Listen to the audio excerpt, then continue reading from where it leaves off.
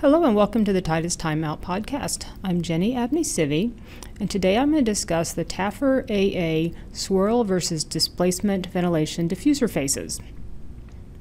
The aluminum TAF-R-AA comes with two face options, swirl and displacement ventilation. The first is the standard swirl face that's used in most underfloor air distribution systems. The face kind of looks like this, with kind of curved slots in the face, and the air swirls out of the diffuser face like this. This swirling pattern causes induction that brings room air into the airflow pattern, and it mixes with the supply air.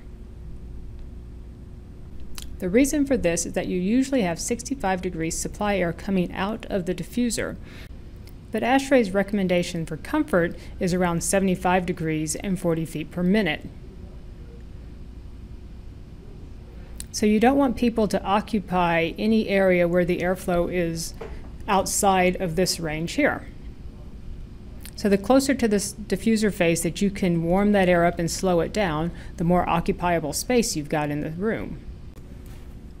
So let me make a little more room so we can look at one more thing. The other thing with an underfloor system is that you really only want to cool to about the 4-foot height. One of the big benefits of an underfloor system is that you don't have to cool the upper half of the space where no one is actually occupying.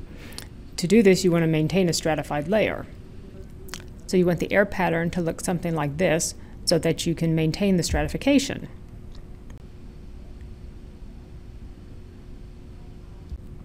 Now the other face option is the displacement ventilation face, and it kind of looks like this with straight slots.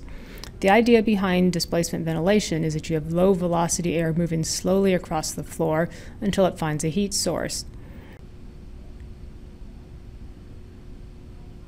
So let's say you have your floor here and this is your diffuser and a person standing over here.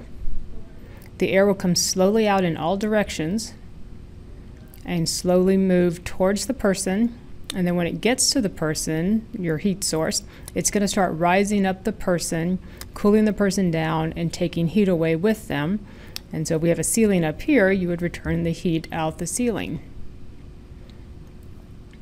So these are the two types of faces you can get with the TAF-R-AA. Don't forget to subscribe to our YouTube channel, and thanks for taking the time out with us.